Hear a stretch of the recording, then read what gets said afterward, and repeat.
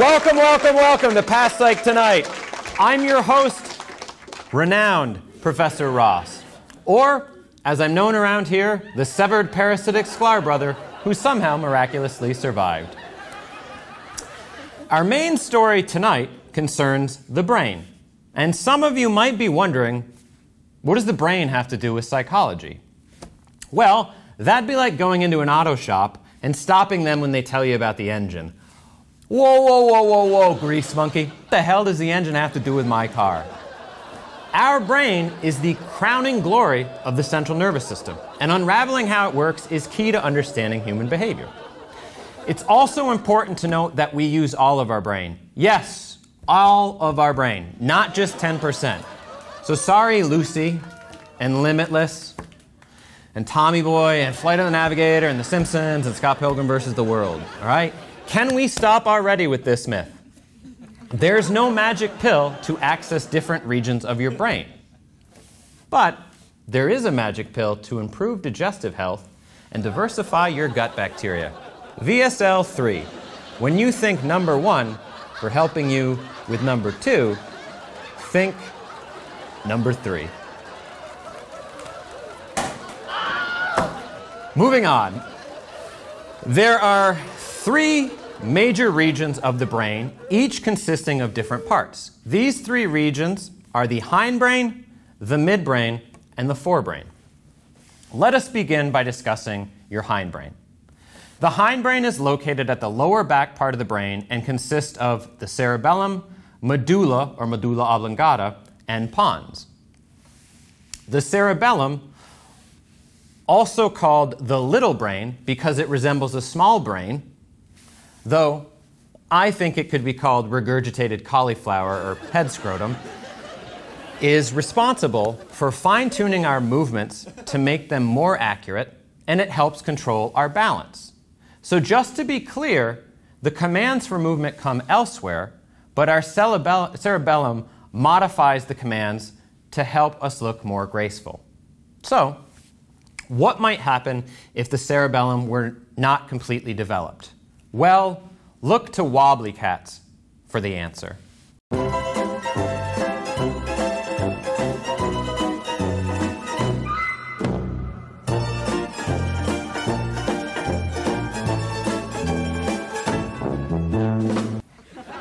Now, as you can see from the video, these kittens have an underdeveloped cerebellum, and they appear to be struggling to walk home after a wild night of ripping one too many fat lines of catnip off the living room floor. Next is our medulla, which has the appearance of an overstuffed Jimmy Dean's breakfast sausage link. Your medulla plays a role in controlling vital autonomic functions like breathing, heart rate, blood pressure, and reflexes like swallowing, vomiting, and coughing. And now, for what many of you are thinking of. What's wrong with his medulla oblongata?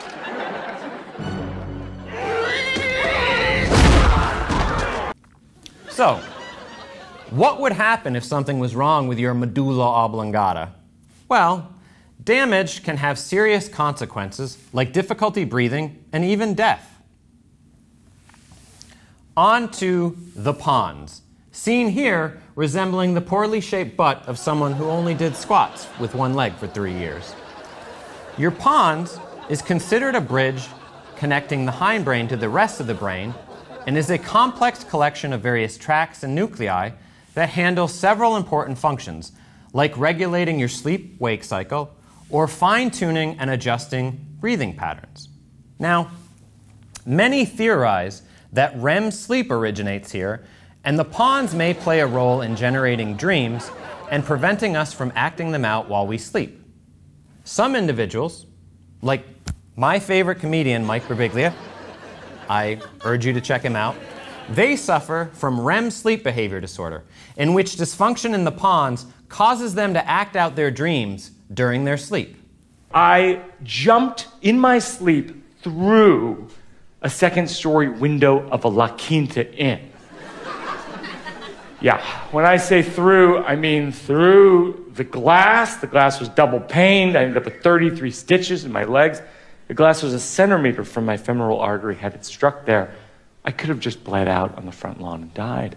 I was diagnosed with a very rare thing. It's called REM behavior disorder. So when I go to bed at night, I take medication and I sleep in a sleeping bag up to my neck, and I wear mittens so I can't open the sleeping bag.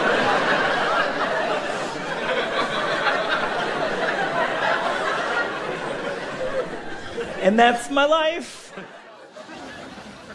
Speaking of dreams, I recently had a dream that I was late for school and I had a really big test, but when I got to class, the teacher was my dad, and he made me recite all the times that I disappointed him in sports growing up.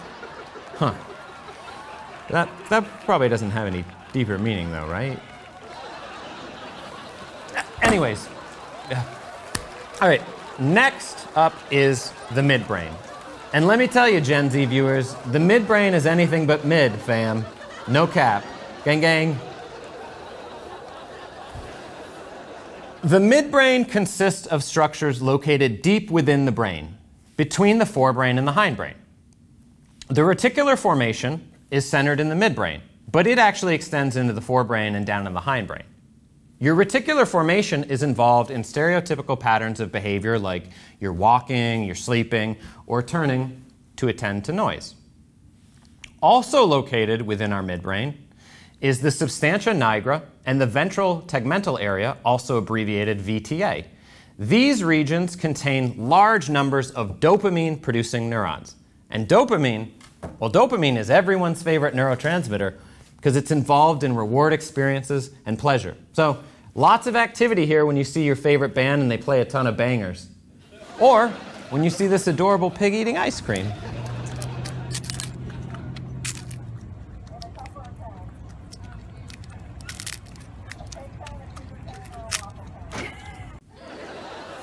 For me, this area goes into overdrive whenever I watch a Michael Keaton film or I see his casual charm and comedic nimble-mindedness in talk show interviews. If I may, let me just take a minute to celebrate Michael Keaton. This man, he's a treasure and all-time talent. Actor, director, comedian, and friggin' Batman. Yeah. I'm Batman. In fact, I have a photo of my Special K in my stairwell, just so he's the first face that I see each morning. Moving on. The forebrain is by far the largest area of the brain and includes our entire cerebrum and important structures directly nestled within it. So let's start with these structures within. First up is our thalamus, which resembles a squished up eggplant that was trampled over by an out-of-control Jersey bull. The thalamus is the sensory relay station for the brain. Our thalamus can best be thought of as a traffic controller for our senses.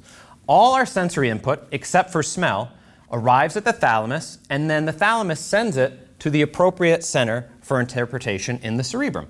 So, as you're hearing the dulcet tones of this lecture, these sounds are sent from the thalamus to the auditory cortex for processing.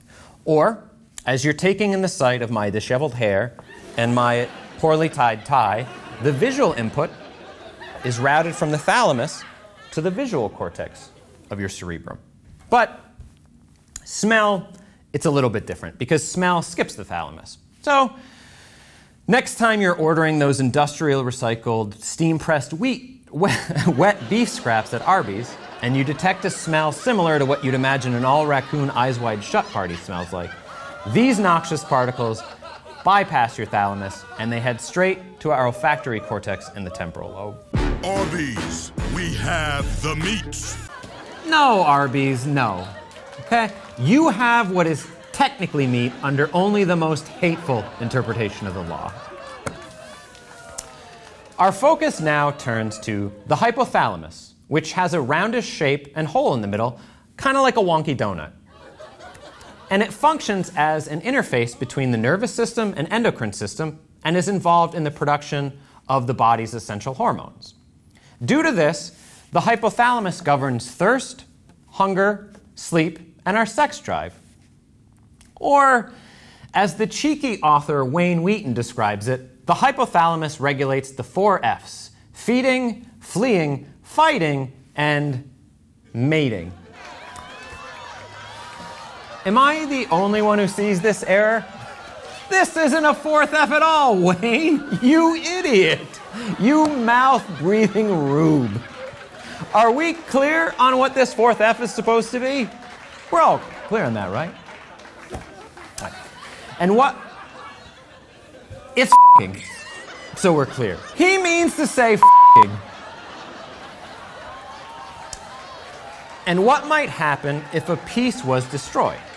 Well, one study destroyed the section of a rat brain that functions as a hunger off switch. And the rats had a boundless appetite, voraciously eating in a manner similar to Professor Ross when he's doing straight damage at that local Ponderosa buffet bar. Or like this little guy when he's feasting on a banana chip.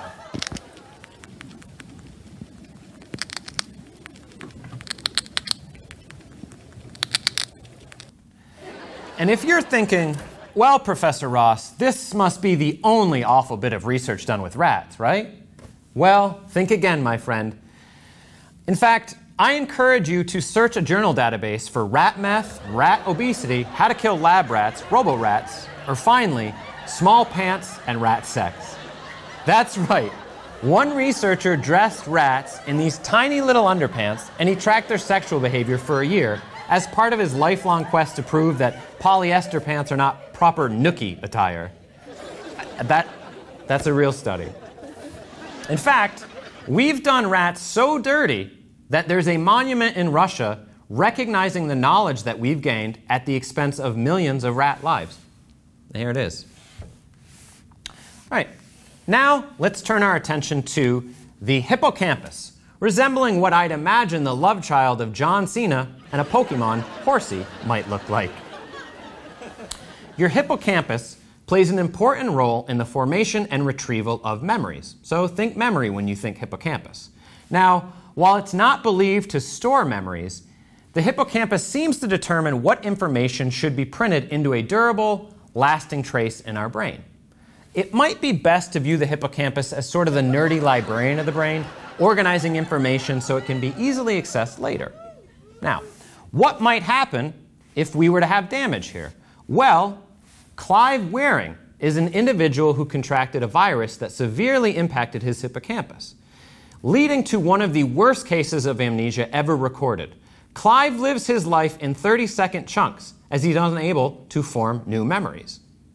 Now, the second Adam Sandler reference of this lecture. For those of you 50 First Date fans who remember 10-Second Tom... Hi, I'm Tom. Henry. Marlon. Doug. Lucy. Hi. Oh, those are cool flip-flops. Where'd you get them? You like those? It's an interesting story. I was over on the North Shore the other day. Hi, I'm Tom. Huh? Henry. Hi. Marlon. Tom lost part of his brain in a hunting accident. His memory only lasts 10 seconds. I was in an accident? That's terrible. Don't worry, you'll totally get over it in about 3 seconds. Get over it? I mean, what happened? Did I get shot in the brain? Hi, I'm Tom. We might describe this man as 30-second Clive.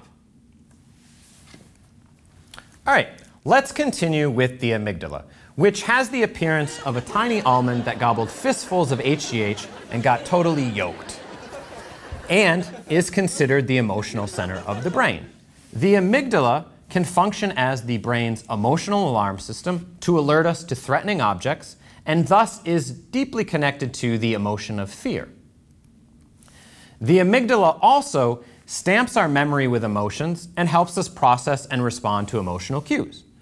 For example, it assists you right now with interpreting the emotions on my face in these photos. When I learned McRib season had ended, when I saw people in love for the first time, or when I was politely asked to wear both underwear and pants at an Olive Garden. Finally, we will now tackle the cerebrum, which looks like a super wrinkly mushroom cap. The cerebrum is the largest part of our brain and considered the master control center coordinating all of our thoughts, actions, and perceptions. It's best that we break down the cerebrum by discussing its division. First, the cerebrum is divided into two halves, the left hemisphere and right hemisphere, or the left brain and right brain, as many refer to them. These halves are connected by a bundle of nerves called the corpus callosum, which allow them to communicate with one another. Research has shown that language processing seems to be primarily located in the left hemisphere, while the right seems to play a larger role in handling things like your spatial ability or musical skills. However, this does not mean that you are left or right brained. You are not left or right brained. This is a popular but false view. It is a myth, right? The two sides work together. The pop psychology notion of a left brain and a right brain, it fails to capture the intimacy of these two hemispheres' relationship together. Now, when we go within these hemispheres, each of them can be divided into 4 lobes: your frontal lobe, your parietal lobe, your temporal lobe, and your occipital lobe. So 4 lobes. Although brain functions rely on many different regions across the entire brain working together, each lobe carries out the bulk of most functions. Our frontal lobe contains the primary motor cortex, which is responsible for controlling voluntary movements. Right? There's a little section of the brain, a strip, for each body part. So as I move my right hand so gracefully right now while doing this sweet karate chop, yeah, yeah, commands for this right hand are coming from the motor cortex strip of my left frontal lobe. Now this is because the brain is cross-wired with our body. The left hemisphere coordinates the right side of our body, and the right hemisphere coordinates the left side. If that sounds stupid and confusing to you, why don't you take it up with God or Charles Darwin or something? The frontal lobe also contains our prefrontal cortex, or prefrontal lobe, which is responsible for higher level functioning like decision-making, planning, impulse control, and working with the amygdala to regulate our emotions. So, if you're being forced by someone to watch this video, and you want to throw something at your screen right now because you're annoyed by it, the prefrontal cortex is the part of your brain that's helping control that impulse, stopping you like a brake. Interestingly, the prefrontal cortex is one of the last areas of the brain to develop. And it's certainly not mature during teen years, so that might help explain some of the dumb things you did during your teen years, like eating Tide Pods for attention, vaping Mountain Dew, or sending an erotic haiku to your 10th grade civics teacher, Mr. Mattis. While the exact timeline of development can vary, many believe our prefrontal cortex matures by around 25 or 26. So basically the message here is, once you're thinking like an adult with a truly mature brain, Leonardo DiCaprio will not date you. He won't want you. Okay, perhaps we're being hard on him. Perhaps it's a misconception that Mr. DiCaprio is only interested in partnering with women under the age of 25, when in reality, our boy Leo, he might just be really turned on by immature prefrontal cortexes, which just so happens to coincide with women 25 and under. Really? It's possible? He'd likely be just as happy with an 85-year-old with a prefrontal lesion, or with most American football players. Lastly, the frontal lobe also contains Broca's area, which is involved in the planning and coordination of muscles required for speech production. Broca's area helps convert our thoughts into coherent sentences. So, if you're loving this absolute symphony of perfectly pitched sounds right now, you can thank my Broca's area, baby. Now, damage to this area can result in something known as Broca's aphasia, which you may have heard of. Broca's aphasia is a condition where people have difficulty forming words and sentences. Here is former Congresswoman Gabby Giffords explaining what her experiences with aphasia is like. Gabby, what is it like to know what you want to say, but you're not able to find the words? No bueno. Aphasia really sucks. The words are there in my brain. I just can't get them out. Up next, the parietal lobe. Your parietal lobe plays a role in things like spatial location and attention shifting. But the main thing I want to talk about is the somatosensory cortex, which is housed here. This cortex processes touch, temperature, and pain. So, as I touch this desk with my left hand, my right parietal lobe helps me register it as cheaply made and very, very wobbly. And you may be wondering, okay, well, then why is pain also registered here? Well, pain is really just a type of touch, but someone has touched you too hard. It's an odd way of phrasing it, but you know what? Make sure to use this expression the next time you're mad at somebody. Back off, Jack. I'm about to touch you really hard and you won't like it. All right, next up is your temporal lobe. The temporal lobe plays a key role in processing auditory information or sound. The temporal lobe houses Wernicke's area. Wernicke's area handles comprehension of language.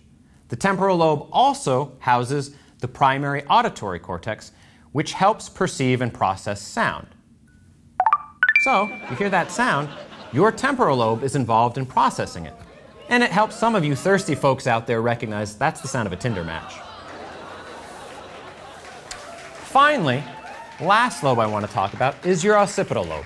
The occipital lobe houses the primary visual cortex, and it's primarily responsible for receiving and processing visual information from your eyes. It's the first stop for analyzing and interpreting visual input to make sense of our world. Hopefully, it can help some of you make sense of this high school yearbook photo of mine. I legitimately picked out my best outfit. It was my choice, and I made sure to bring my bowling ball in as a prop. Watch out, world. Wait until you get a load of this tattered Cartman tee, tapered 80s jeans, and my Brunswick blue bomber. And now, this. And now, a bunch of movies that wrongly assert we only use 10 to 20% of our brain. We discovered that your inferior species uses only 10% of your brain. You are actively dumber after viewing this clip! And you know how they say that we can only access 20% of our brain? You can learn more about the human brain by eating a book! Okay. You know how you only use 10% of your brain? We already use 100% of our brains, Sicko! Let's say the average person uses 10% of their brain. Holy Nike! Do better, Tommy boy! Well, the next stage would probably be control of other people. But for that, we would need to access at least 40% of our brain's capacity. We needed one more clip for pacing, and Steve hates himself and you. So here's Lucy. Seriously, this movie is a hate crime against science, writing, and God. I'd like to end our show by turning our attention to a competition called the Art of Neuroscience. This competition started in 2011 at the Netherlands Institute for Neuroscience, or NIN, N-I-N. My apologies to Nine Inch Nails, sorry, but this is the premier usage of that acronym, and anyone who disagrees with me can go forth F themselves. Like an animal. Anyways, its mission is to inspire everyone about the beauty and complexity of the brain and to stimulate discussions at the intersection of art and science. Contestants from all over the world submit their breathtaking, gorgeous art to a jury of art and neuroscience specialists, hoping to be selected as the year's winner. Here are some of the wonderful submissions from past competitions.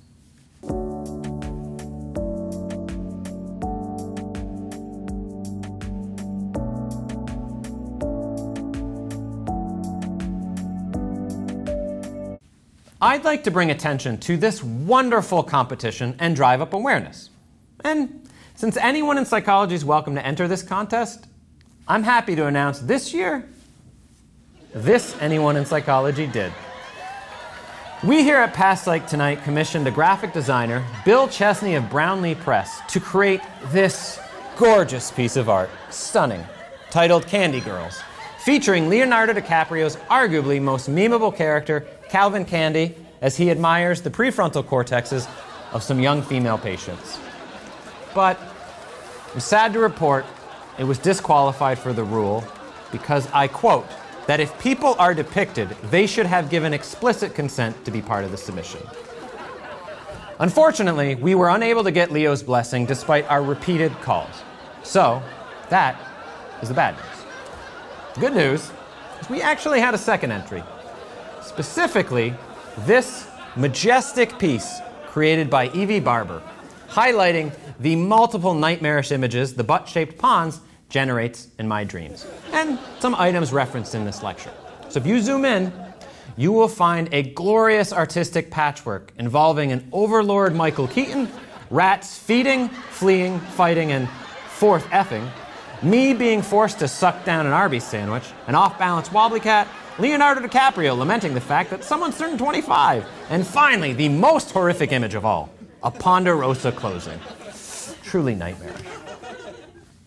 Unfortunately, we fell victim to the same BS rule, and this beautiful piece of art was disqualified as well. So, you can imagine just how relieved we were to suddenly remember, hey, we'd actually entered one other art piece as well, which I'm happy to say did qualify for the competition.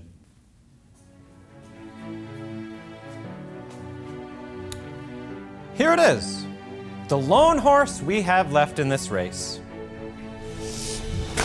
Behold! This piece, a teenage hand turkey being really mean to his mom due to an underdeveloped prefrontal cortex, is designed to interrogate the omnipresent tension between the incandescent flames of emotional impulses and the gentle penumbra of sanguinity waiting to close in as the fires of our passion are baked in adulthood. Notice how the feathers, while phallic in nature, also coruscate gaily in direct juxtaposition with the bland, burnt umber of the main body.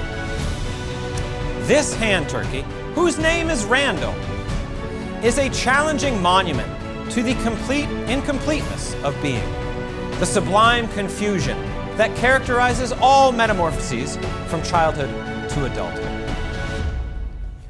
No one in their right mind would at least not put this through to the second round. So judges, it's over to you.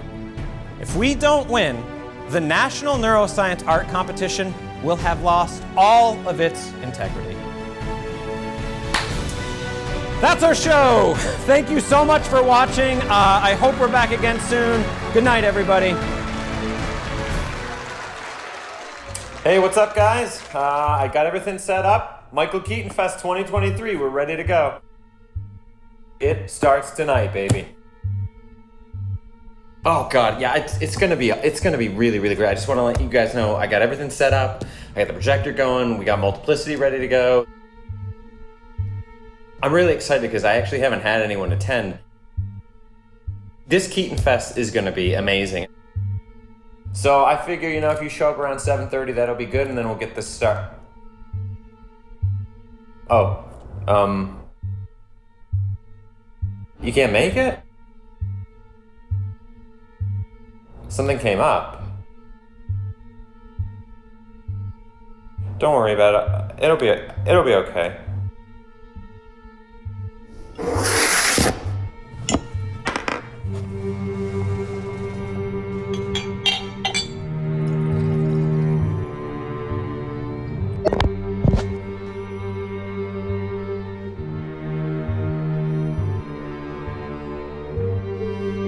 You don't need them.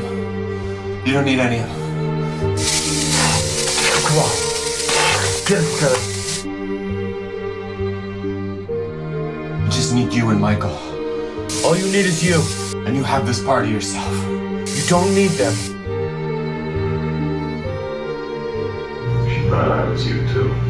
What? Hey, we're not perfect. Yeah, not perfect. One bad day. Really bad day. We tried though. We really did. It was a nightmare. You don't need them. We didn't destroy your life, Slick. You did. You don't need them. We tried though. We really did. It won't ruin. We're not perfect.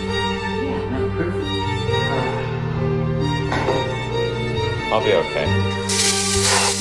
Come on.